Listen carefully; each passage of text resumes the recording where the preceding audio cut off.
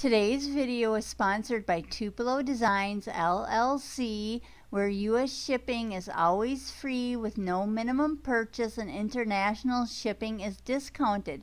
They are also home of the daily deals, so be sure to check that out and be sure to sign up for their rewards program. I'll be using the Stampendous House Mouse stamp, and it is called Strawberry Treat. And I'm going to make a chalkboard looking card, and that's just a piece of brown cardstock, and it's 5.5 by 4 1/4, and that's a lawn fawn rectangle die.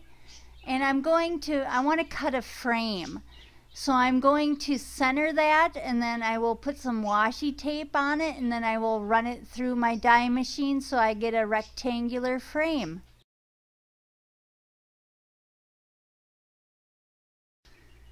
And there's my frame all cut out. That's just an easy way to make a frame. And then I'm going to take some distress ink, and that is brushed corduroy. And I want this to kind of look like wood, so I'm just taking the mini ink pad and I'm rubbing it along the edge of the frame so then it looks like wood. And you don't have to be perfect with this because wood grains aren't perfect. But in my opinion, this really works well. You can't even tell that you just did it by hand. It kind of looks like the paper was supposed to be that way. So that's how I am going to make a wood frame looking frame. Here it is all inked up, and doesn't that look like wood? And here's some black cardstock, and I've just cut that into a standard A2 size card. And I'm going to put that in my stamping tool.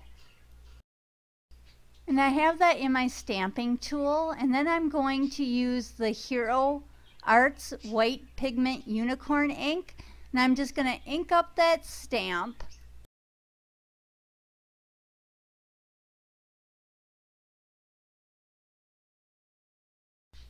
And there it is all stamped up, and it kind of looks like somebody drew it on chalkboard, so I thought that would make a fun card.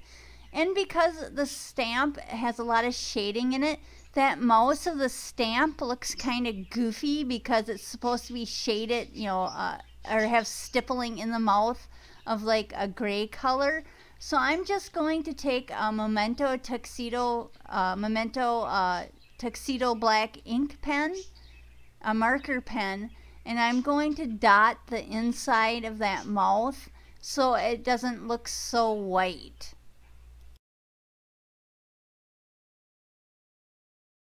And there, to me that looks a little bit better, so I'm going to leave that like that.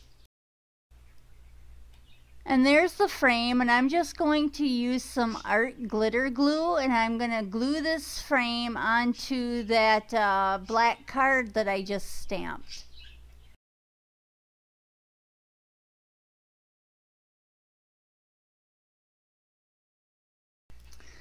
There we go. Now it kind of looks like an old-fashioned or vintage chalkboard. I thought it would be fun to make a fake piece of chalk. So that piece of paper is just a computer piece of paper, and it's about 3 inches long and 1.5 inches wide. And then I am going to roll it as tight as I can roll it, and then I will glue the flap down so it doesn't come unrolled with art glitter glue. And now I'm seeing if that'll just work, and I think it will. So I don't know if this is gonna look nice or if it's gonna look goofy, but I thought I'd do it anyway. This is a waffle flower die, and it's called Hi, Hey, and Hello Word die. And I'm going to cut that out twice, the hello with the black cardstock and the white cardstock. I'll do that with my Big Shot.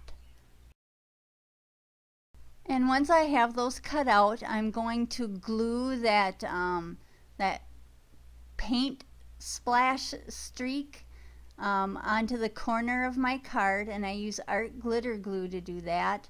And then I need the white hello, so I'm going to put those letters back into the negative spaces of that die. and I'm using my little pick tool and art glitter glue to do that. And then I saved the middle of that black O from the first cut to put back into the middle of the O.